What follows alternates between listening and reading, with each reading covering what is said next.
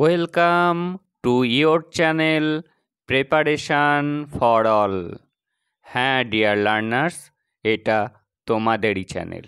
এই চ্যানেলে যারা বিভিন্ন ক্লাসের এক্সামের প্রিপারেশান নিচ্ছ তারা চ্যানেলটিকে ফলো করতে থাকো, সাবস্ক্রাইব করে রাখো ফর ইয়োর বেটার রেজাল্ট এবং বন্ধুদের মধ্যেও শেয়ার করে দাও। আজ আমরা শিখব ইম্প্যারেটিভ সেন্টেন্সের ভয়েস চেঞ্জ।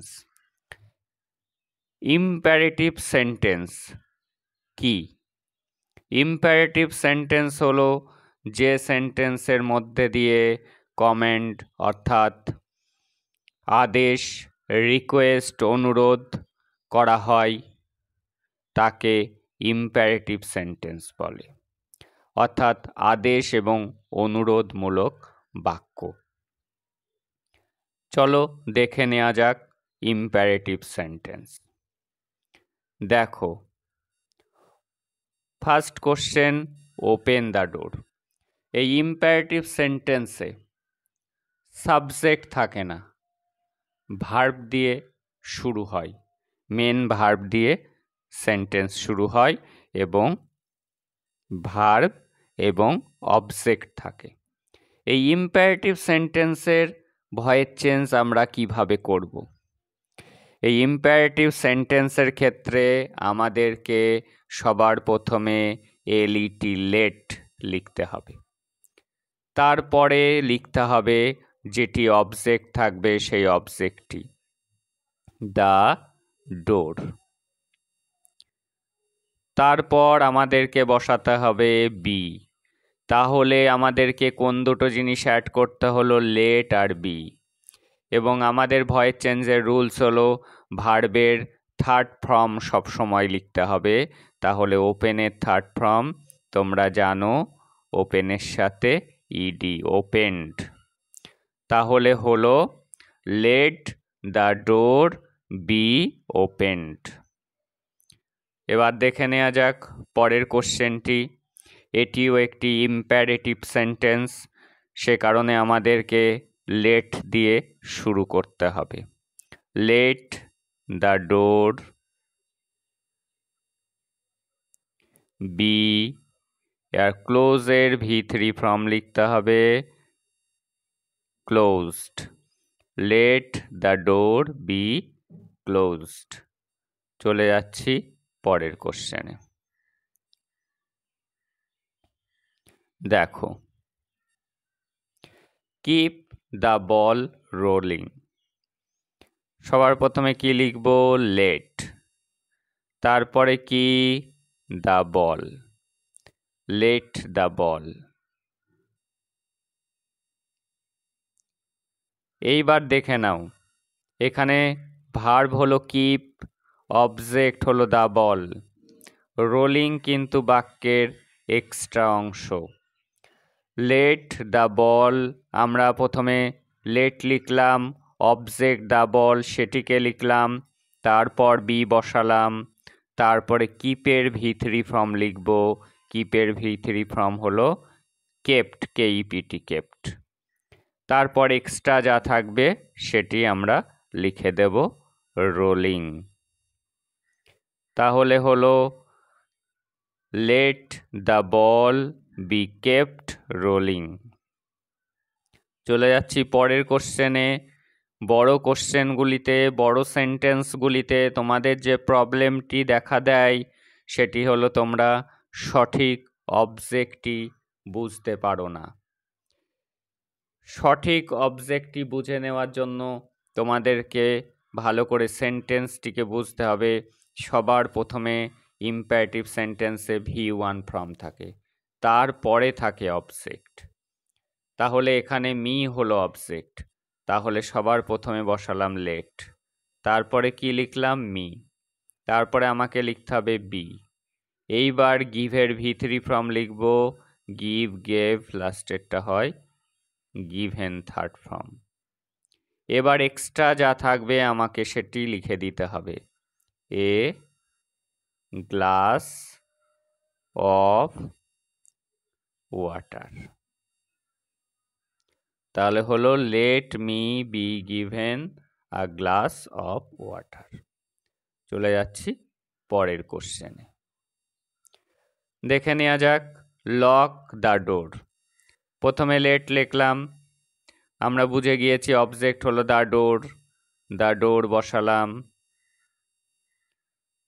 তারপর বি বসালাম, লকের V3 ফ্রম লকড, তাহলে হলো let the door be locked. পরের question shut the door, let the door be শার্টের V3 shirt, shirt shirt shirt, third ফর্মও শার্টই হয়। চলে যাচ্ছি পরের কোশ্চেনে। Tell me a story. সবার প্রথমে লিখতে হবে লেট, এবার অবজেক্ট বুঝে নিতে হবে, V1 ফর্মের পর রয়েছে মি, তাহলে লেট মি বসাতে হবে বি, টেলের V3 ফর্ম হলো টোল্ড, তারপর এক্সট্রা যা আছে এ স্টোরি। চলে যাচ্ছি তারপরের কোশ্চেনে, ডু ইট নাও। সবার প্রথমে লিখলাম লেট, তারপরে বসালাম অবজেক্ট ইট, তারপরে হলো বি, তারপরে ডু এর V3 form do, did, V3 হয় ডান, এক্সট্রা যেটা আছে লিখে দিলাম নাও। পরের question, call in the doctor. সবার প্রথমে লিখলাম লেট, তারপরে আমরা জানি যে দা থেকে আর্টিকেল লেখা আছে লিখতে হবে the doctor, let the doctor B, লেখা হলো কল্ড, কলের V3 ফর্ম, এবং প্রেপোজিশন যদি থাকে V1 ফর্মের পর সেই প্রেপোজিশনটা V3 ফর্মের পর কিন্তু অবশ্যই লিখতে হবে। Let the door be called in, sorry, let the doctor, কি হবে, একটু মিস্টেক হয়েছিল, দ্য ডোর নয়, লেট দ্য ডক্টর।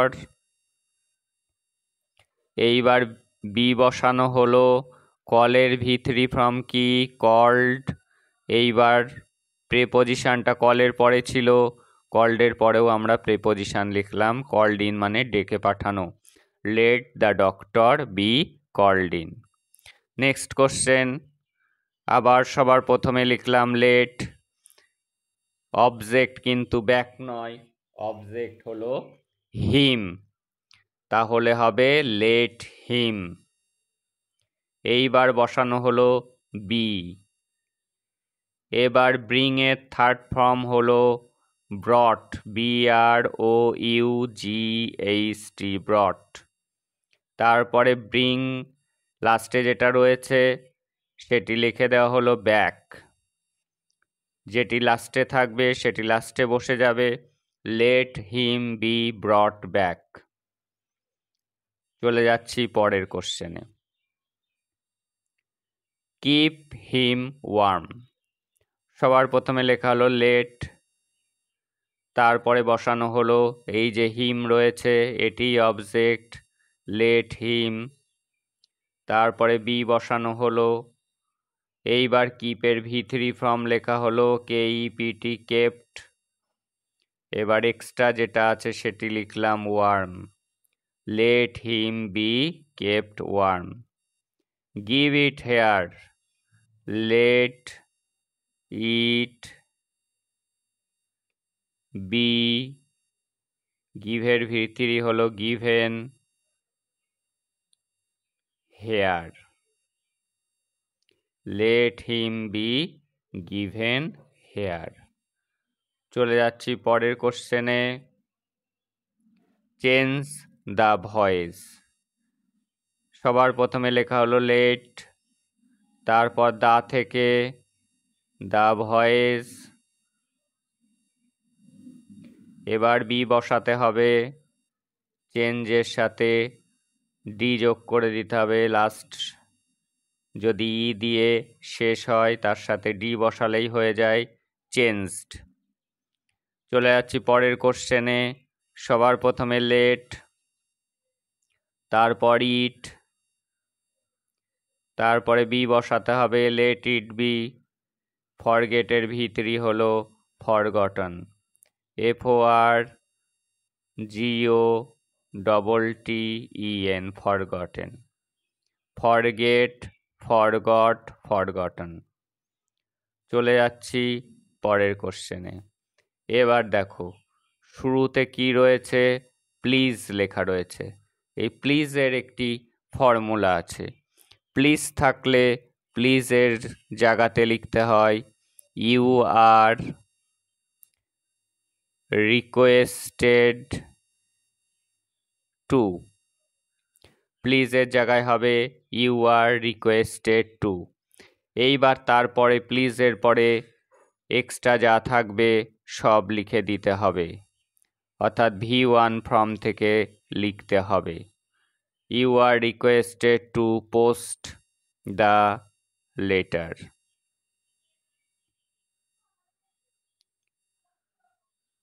চলে যাচ্ছি নেক্সট কোশ্চেনে। প্লিজ আছে, তাহলে কি লিখতে হবে? You are requested to. এইবার যা লেখা রয়েছে V1 ফর্ম থেকে সব লিখতে হবে। Maintain, MAINTAIN, maintain. Silence, SILENCE, silence. In the room, in the room. তাহলে হলো you are requested to maintain silence in the room. চলে যাচ্ছি আজকের লাস্ট কোশ্চেনে। আবারও দেখো প্লিজ লেখা আছে, তাহলে আমাদের লিখতে হবে ইউ আর রিকোয়েস্টেড টু। তারপর যা রয়েছে অর্থাৎ V1 ফর্ম থেকে আমাদেরকে লিখতে হবে give me a glass of water. এই ছিল আজকে ইম্পারেটিভ সেন্টেন্সের voice change. So subscribe this channel for your better result. That's all today. দেখা হচ্ছে পরের ক্লাসে।